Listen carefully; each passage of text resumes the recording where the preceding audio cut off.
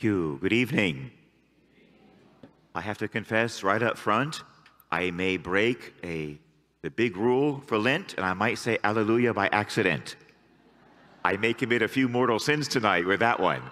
So please forgive me in advance if I slip out in Alleluia, because that's like my middle name, you see? St. Augustine said, we're an Easter people, and Alleluia is our song. Amen? And I've always found a Lent to be a holy and a joyful time. I've never found it to be sad. I find Lent to be something holy and something joyful. I guess because the less of me, the more of God. That's what Lent does, you see? The less of us, the more of God. I was edified when Deborah had us pray the Hail Mary together. I love Our Lady so much. Don't you love Our Lady? Let's show her with a strong applause how much we love the Virgin Mary.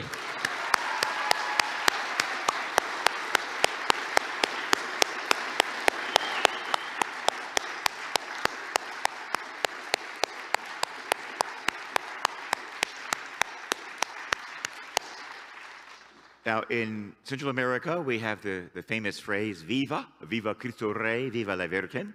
So let me teach you some Spanish right now. Is that okay? So I'm going to say, Viva Cristo Rey, which means long live Christ the King. And then you would answer with your right fist, you would answer, Viva.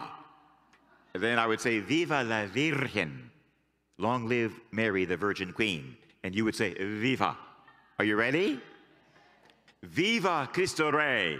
Viva. Pretty good, really. Maybe a B+. Let's try it again. Viva Cristo Rey. Viva, Viva la Virgen. Viva, Viva San Jose. Viva, Viva Cristo Rey. Viva. Hallelujah. Don't tell the bishop I said that. Aren't we blessed? The greatest thing in the world is to be Catholic. Amen? And especially to be Catholic in the presence of the Holy Eucharist. My goodness. And one day soon, and we may well live to see it, the whole world will be Catholic and worshiping God in the Eucharist. Amen? Praise the Lord.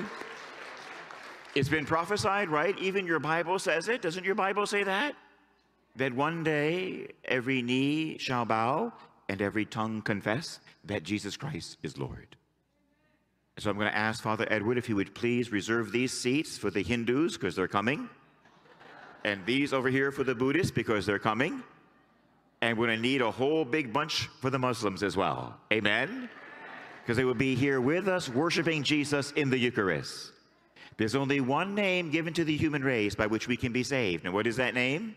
Jesus. But it's not just like a law. It's a relationship. It's an encounter. Amen?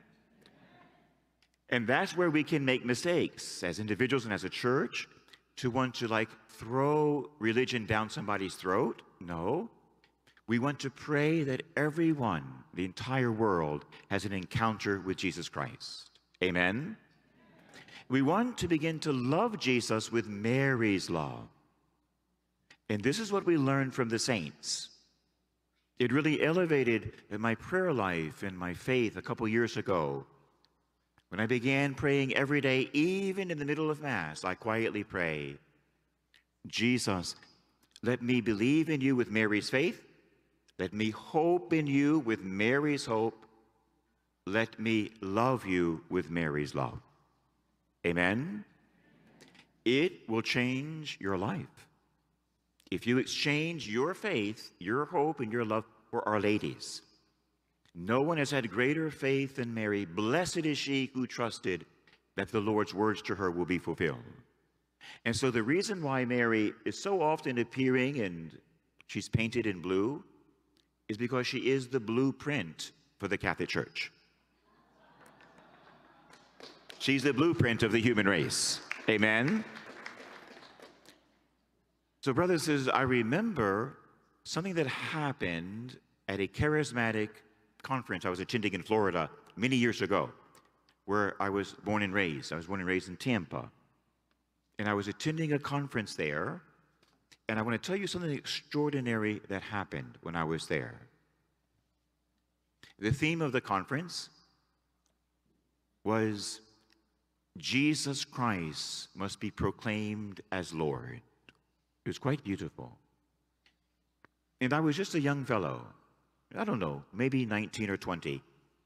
And I loved the conference, and I liked the theme, but I was being more and more disturbed in my spirit, and I think anointed by the Holy Spirit as I listened to the speakers.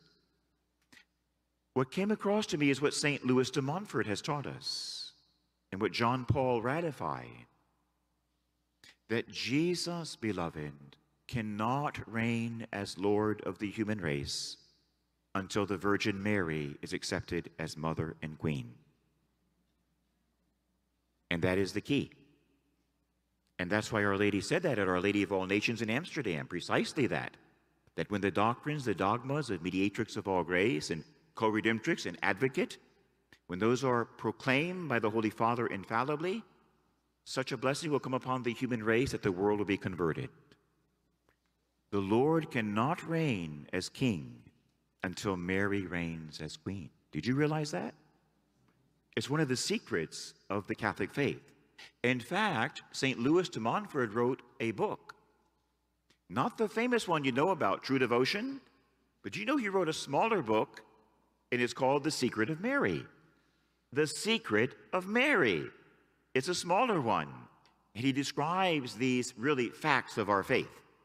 So Mary has an amazing role to play in the church and in your heart. She prepares us for the bridegroom. When I was an altar boy many years ago at St. Patrick's Church in Tampa, I lived right across the street from the rectory. Our family did. And it's really not fair because I couldn't get away with anything because the priest saw everything that we did right across the street from the rectory. And he called upon my brother and I to serve every Mass, especially the wedding Masses and the funeral Masses. There's nobody else available. So he would always call my mom and say, Maria, can Jim and Bill come over and serve a Mass? So we served like every funeral and every wedding Mass at that church like for years. We were like little experts, my little brother and I. And I remember we'd have the priest sacristy on this side and the altar servers over on that side. And when there was a wedding Mass, almost always on a Saturday, the bride and her entourage, they would dress over in the altar boys' sacristy. That was reserved for the bride to get ready. You know, they're so beautiful, aren't they? That white dress and their hair coiffed just right. I mean, anyone can look beautiful in that white dress. You know what I mean? Well, the mother would always be there. The mother of the bride should be there. And I was setting up the altar. And invariably, because there were little vents in the sacristy wall, there were vents for some reason, I guess for some sort of airflow, it would also allow voices to travel. And so as people were coming in for the wedding, Mom was back there with her daughter and, you know, getting her hair ready. And sometimes you would hear, ouch, Mom, stop it, ouch! And Mom be fixing the hair. And then sometimes you'd hear a couple words you don't want to hear in a church. Ouch, Mama, blank, blank, blank, blank, ouch, Mama. And I'm out there, I'm a little altar boy, like 12 years old and 13. And I come from a big family, so it didn't scandalize me that much. You know what I mean? I've heard everything in my family. But I ran back there and I would say, shh. And I would point to the vents. And they would be, you know, so embarrassed. And they would get real quiet. And Mom would continue getting her daughter ready. And when the wedding Mass would start and the wedding march would begin, you would see that beautiful bride. That's you. And the mother is Mary. And she's getting you ready for the wedding march. And sometimes it hurts, but she's getting you ready. Amen? And I realized that later as a priest, what God was teaching me, that Mary is the mother of the bride. And she prepares the bride and gets the bride ready for the bridegroom. So Mary has that role in your heart, and you want to invite her in tonight, Because we're living in times that are nothing less than apocalyptic, the times we're living in now. And we need to be ready. And the fathers of old, more than 1,000 years ago, said that in the final days, it is true devotion to Mary that would be the mark of orthodoxy. True devotion to Mary, entering the heart of our mother, would be the mark of an authentic Catholic. Amen? And that's because no one has ever loved Jesus more than Mary. No one has ever understood him better than Mary. No one has ever trusted him as much as Mary. And so I was at this conference at St. Leo's Abbey in Central Florida, and they had this beautiful theme of Jesus Christ being proclaimed as Lord. And I knew in my heart that Jesus can never be proclaimed as Lord, whether you're charismatic or not charismatic, unless you proclaim the Queen of Charismatics, Mary, as our Queen. Amen? It's in every Protestant Bible, isn't it? Who was there at Pentecost? Who was in the center of the apostles? Mary. No Mary, no Pentecost. I'm sorry. Amen? No Mary, no Pentecost. She has more charismatic gifts than anybody in world history. Has anybody healed more people than Mary? My goodness. And I wish I could hear Mary pray in tongues. I bet she has a beautiful prayer tongue, don't you? She is the mother of the charismatic movement. And so, as I'm listening to this, and I'm agonizing inside, because this is the doctrine of the saints, and it's really the doctrine of the church. We need Mary. She's not a nicety, she's a necessity. Amen? She's not a nicety, she's a necessity. And so I was agonizing because I knew what the Lord was saying to me. And I tried to tell the prophetic team they had set up, a team of men and women who had the gift of prophecy, and they would test prophecies for that conference. But I was a very young guy. I was like 19 or 20 with long hair. And I think my hair was in a ponytail that day. So I was anathema. It's like I was like bad or evil or something because I had long hair. So I couldn't fit in. I didn't fit the roster of what a prophet is supposed to look like. I guess they never met John the Baptist. You know what I mean? They haven't read maybe the whole Bible, just part of it, you see? And so they really didn't want to take me seriously. And I shared with them what I was receiving, that the theme of the conference was beautiful, but Jesus cannot be proclaimed as Lord until Mary is proclaimed as Queen. The bride prepares the way for the bridegroom. Amen? Well, that may be something new for you, but it's really the teaching of John Paul and St. Louis de Montfort, St. Alphonsus Liguori, Mother Teresa. It's really the teaching of the church. And so they wouldn't listen to me, and I wrote it down. I said, well, you can write it down. And when I gave it to them, I could see they didn't want it. Because I was young with long hair, so I must be bad, you see? So I went back to my seat. More talks proceeded. As I'm sitting there, watching the stage, the light in the ceiling, like just one of those back there, the high light up in the ceiling, pouring down on the stage, began to flicker off and on, and it turned blue. Lights just like these. So imagine one of those lights suddenly sheds blue light here on the ambo, blue, not white, blue, and began to go off and on.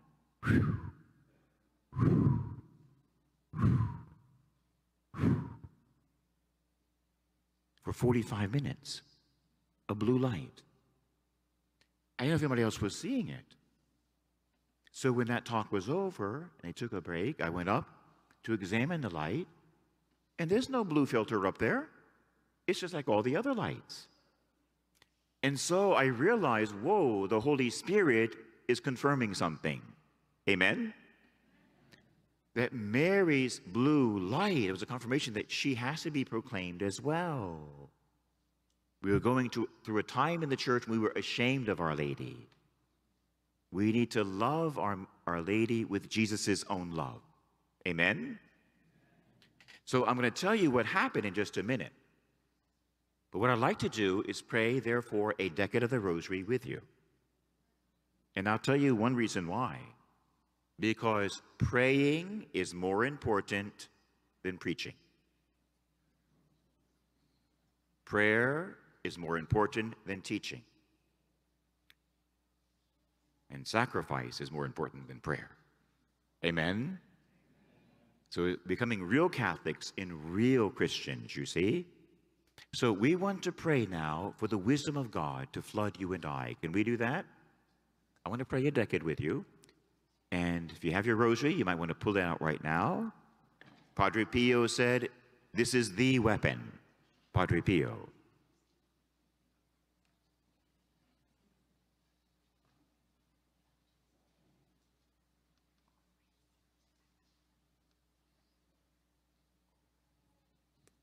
Padre Pio.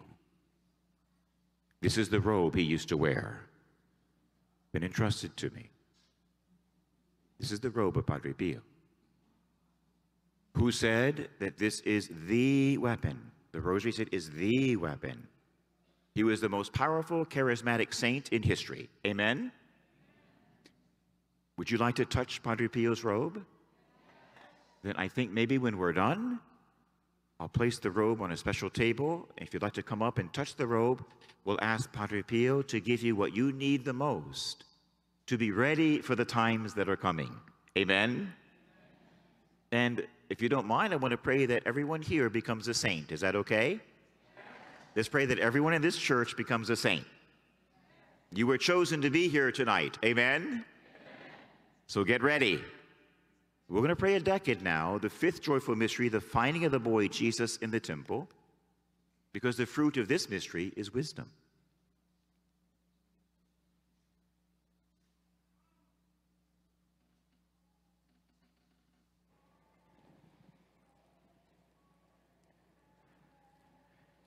In the name of the Father, and of the Son, and of the Holy Spirit.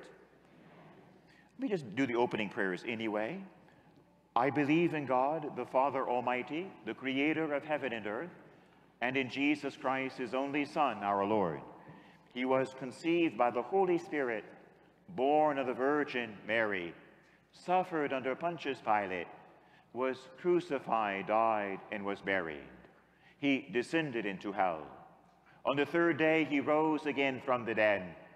He ascended into heaven and is seated at the right hand of God, the Father Almighty. From thence he shall come to judge the living and the dead.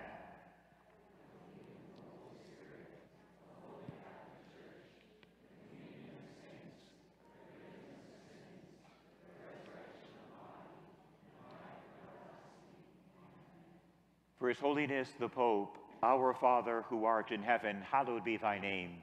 Thy kingdom come, thy will be done, on earth as it is in heaven.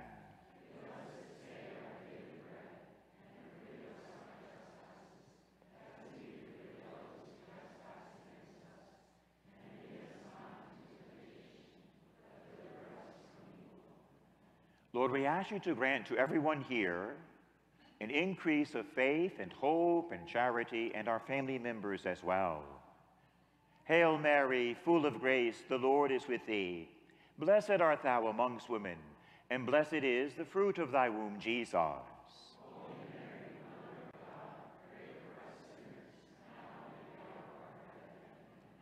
Hail Mary, full of grace, the Lord is with thee. Blessed art thou amongst women, and blessed is the fruit of thy womb, Jesus.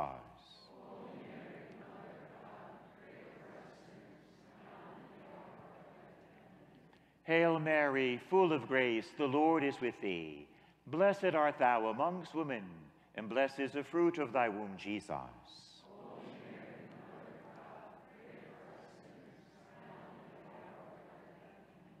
Glory be to the Father, to the Son, and to the Holy Spirit.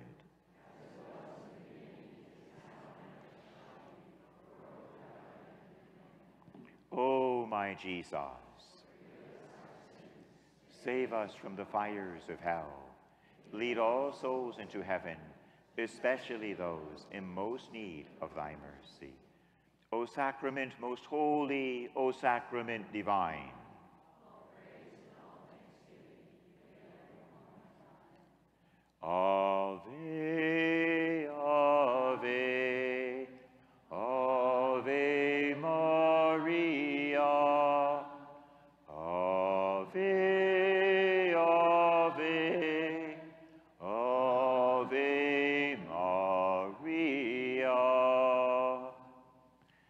Well, beloved, the first mystery of joy is the Annunciation, the second, the Visitation, the third, the Nativity, the fourth mystery, the Presentation, where we pray for purity.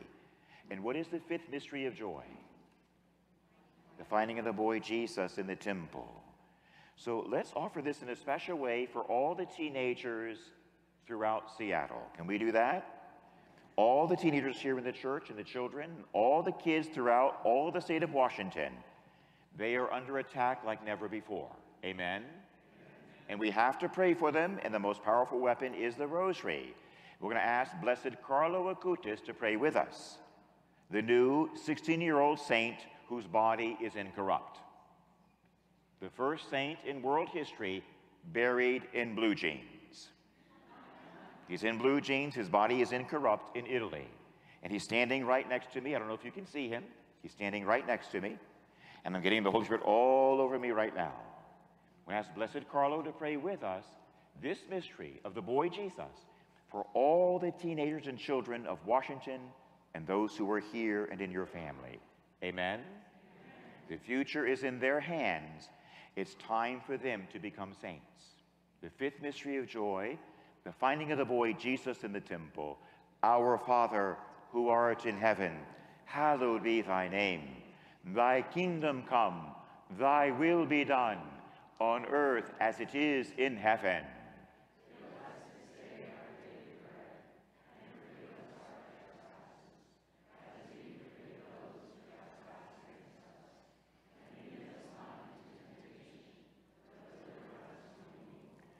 And now we visualize the boy Jesus coming to the temple and teaching the elders.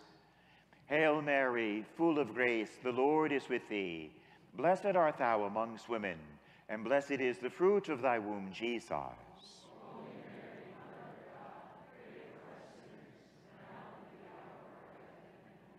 Hail Mary, full of grace, the Lord is with thee. Blessed art thou amongst women, and blessed is the fruit of thy womb, Jesus.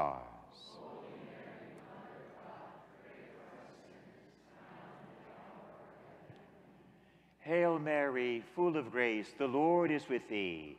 Blessed art thou amongst women, and blessed is the fruit of thy womb, Jesus.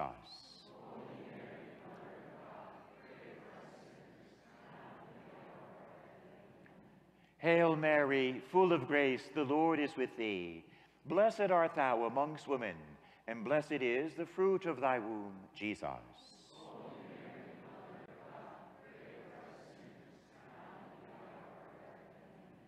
Hail Mary, full of grace, the Lord is with thee. Blessed art thou amongst women, and blessed is the fruit of thy womb, Jesus.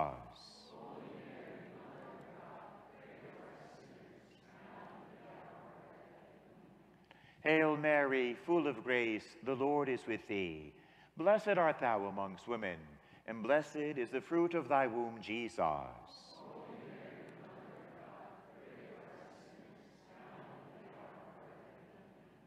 Hail Mary, full of grace, the Lord is with thee.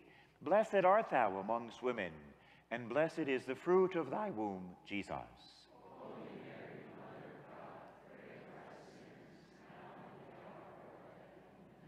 Hail Mary, full of grace, the Lord is with thee. Blessed art thou amongst women, and blessed is the fruit of thy womb, Jesus.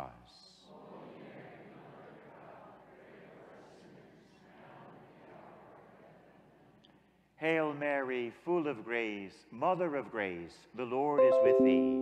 Blessed art thou amongst women, and blessed is the fruit of thy womb, Jesus.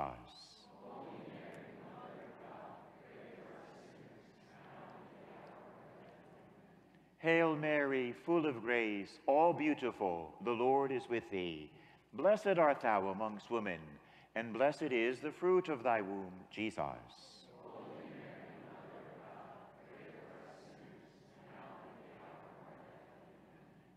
Glory be to the Father, to the Son, and to the Holy Spirit.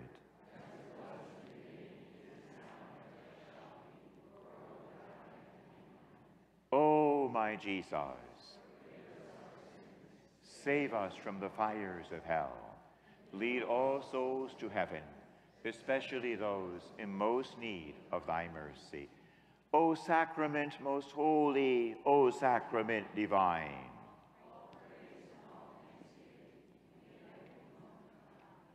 Ave, Ave, Ave Maria.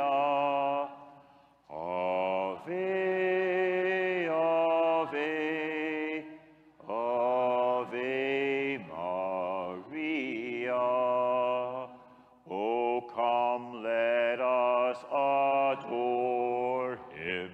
Oh, come, let us adore him. Oh, come, let us adore him. Christ the Lord. For he alone is worthy. For he alone is worthy.